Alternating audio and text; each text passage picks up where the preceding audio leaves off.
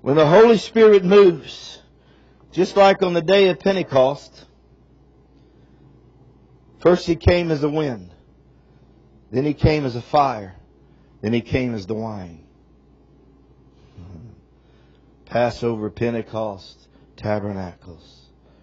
I'm telling you, in this hour, God is going to pour out of His Spirit the new wine in such a way to offend our mind. You might as well just get ready. He offends our mind to expose our hearts. That's my experience. When He's done crazy things that offend your mind, it actually exposes what's in your heart. I mean, we find out right where you are real fast. People start getting drunk in the Holy Ghost and rolling around on the floor. People get offended in their minds. Maybe you don't say anything, but you get offended. Somebody stands up here and starts preaching about something that makes you uncomfortable. Says something that actually is an area that you're not being obedient in. You get offended in your mind, but guess what? That's really exposing what's in your heart. God has to do that. He's got to get the junk out of us. Just like the dream or the vision Marcia just said. He's got to get the junk out. He's got to take the trash out. He's got to get our order, those boxes. I mean, that's the man-made order. We got things boxed up. We put God in boxes. We got everything organized, neat. I mean, we've cleaned up. It looks good, but there's no life. Bob Jones, the main thing he said in the last days, he was telling every pastor, every leader, he said, you've got to come. I mean, people got offended at this. He said, when you come, you've got to come empty-headed. You got to just get rid of yourself. Come empty and expect the Lord to fill you. Doesn't mean you don't prepare and all those things, but you've got to be willing to chuck it all. If you've got a plan, to discard the plan for Him, for His hand to do whatever He wants to do. He said you got to come empty-headed. Stop trying to think that you've got to share all your wisdom and all your knowledge. Just show up empty-headed, open, just like that room. Lord, fill me. Shine. You enlighten me. You reveal to me. You fill me to overflow. We've got to start ministering out of the overflow, out of the abundance. Guess what? That can only happen if you're filling yourself every day. Not when we come together. You got to be full when you come together. You got to be filling yourself every day with more of Him. Isaiah 48:7 in the Amplified says, they are created now, called into being by the prophetic word. And not long ago, and before today, you have never heard of them, lest you should say, behold, I knew them. Message Bible says this, is Isaiah 48:7. This isn't a variation on the same old thing. This is new, brand new. Something you'd never guess or dream up. When you hear this, you won't be able to say, I knew that all along. This great outpouring, Bob Jones always called it a move of the Spirit. This great and last move of God is not about how much we know, but about how low we will go. How humble we will become before Him. The foundation for authority has always been and always will be humility. Amen? Now, I've been sharing, we didn't get to meet last Sunday, but for the last couple weeks, I mean, it's like a reintroduction of the number 11. Everywhere I look, even yesterday, it was 11s, 11s, 11s, 11s. And we know that 11 symbol represents transition. I've been hearing words transition. Last time I ministered was a Wednesday night in Christopher, before all that snow and ice came. I kept hearing the word transition and transformation. Transition and transformation. Paul Keith Davis had a new webinar, and he released a new word just this last week. Guess what he said? I watched the webinar Tuesday night. He said 2014 is the year of transition and transformation. That was confirmation. I mean, how much closer can you get it?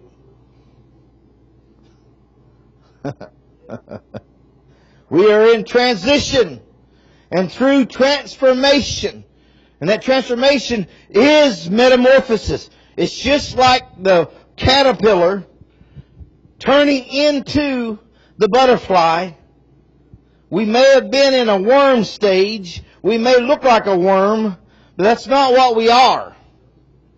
What in us is coming forth. Even though we've been through the cocoon season, the processing, the transformation, the transforming, we're going to come out a new species. It doesn't look anything like the old. Completely different in every way, even nature, characteristics, appearance. How many of you know a worm and a butterfly are about as opposite as you can get? The worm can't leave the ground, and the butterfly never touches the ground. One looks ugly, one is beautiful. One can fly. Transition. Told you transition means going from incomplete to complete. We're in transition. Going from imperfect to perfect. Going from, in God's eyes, disorder, which is exactly what the church is in, disorder, into order. Going from unfulfilled. How many of you feel unfulfilled? Got some dreams, promises, prophetic words, visions, desires, scriptures that are unfulfilled? God said it, that settles it, but I haven't seen it yet. Unfulfilled to fulfilled. God's got to fulfill it. Every word has to be fulfilled. We are the last church age. There isn't another one coming. We are the last generation. I believe that. There's not another one coming before Christ comes. We're it. I'm telling you, God's going to do more in the last day than He's done in all the former days. The latter rain is greater than the former. This last outpouring or move of God is not going to be based on our abilities. It's not going to be hinged or rely upon even our abilities or understanding. He is going to come so great that we can't miss it. The only thing we have to do is surrender to it. Be submitted to it. Humble yourself under the mighty hand of God, and He will exalt you in due time. We've got to be transformed. We are not where we need to be to do what we need to do. How many of you know that? The worm had to be transformed in order to do what the butterfly was called to do. Couldn't do it in the state that it was in.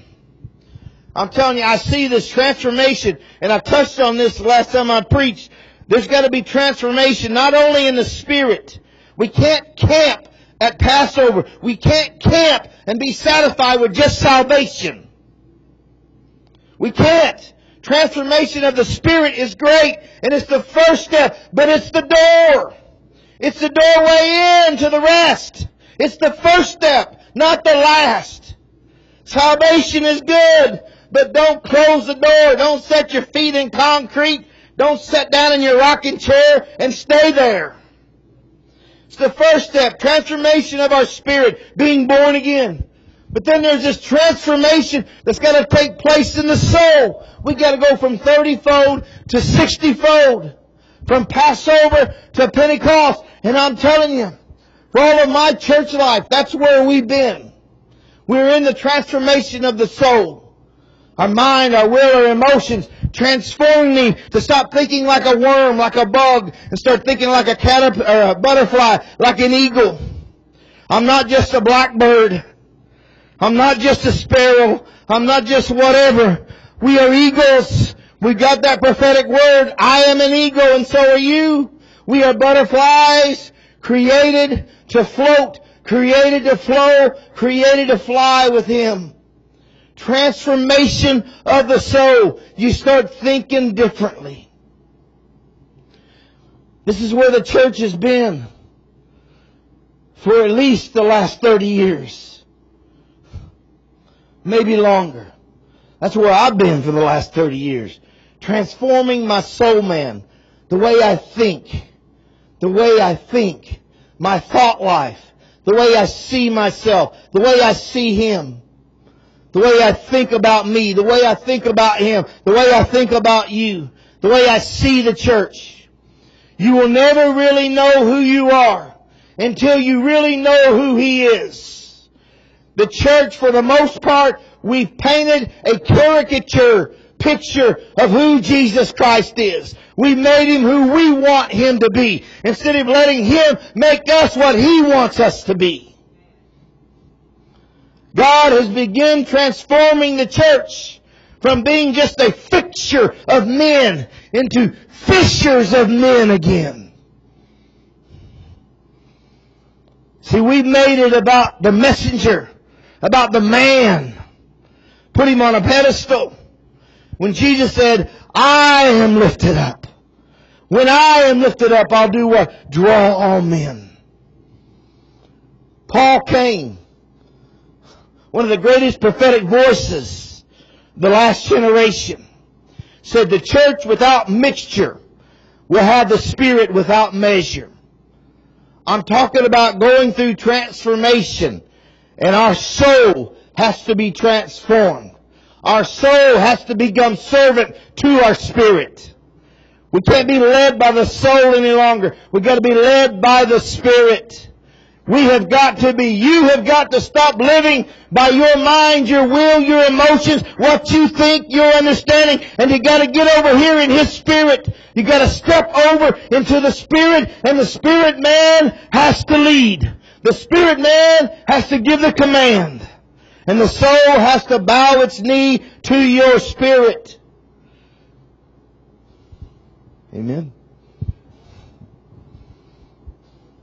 Proverbs 23:7 says, for as a man what? Thinketh in his what? Heart. So is he. That word thinketh, I've preached this before. I'm just going to touch on it real quick here. The word thinketh, as you think. Act as a gatekeeper. It means to open the door. As you open the door. See, you've got the choice. The soul man has to open the door to the Spirit man and let him come in and lead. The soul has to take a back seat to the Spirit now. I'm telling you, when you're led by the soul, it produces slaves. When we're led by the Spirit, it produces sons. The church has been living in Egypt as slaves because we've been dependent upon the soul realm.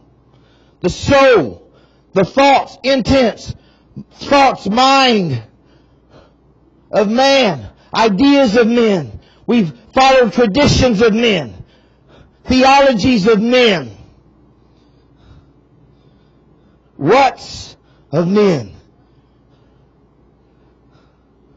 We would rather follow a man than follow him because it's easier. Humble yourself. Let Him take over. As a man thinketh, acts as a gatekeeper, a door opener. To what? The heart. That word means the mind. I'm talking about the soul. It means the appetite. As a man opens up his appetite, it means desire. It means self-life. We act as a gatekeeper to our soul. So is he. That word so is very important. S-O. It means to set upright, to make just, or to be established. As a man opens his mind, appetite, desires, self. It causes those things that you have opened yourself up to be established in your life.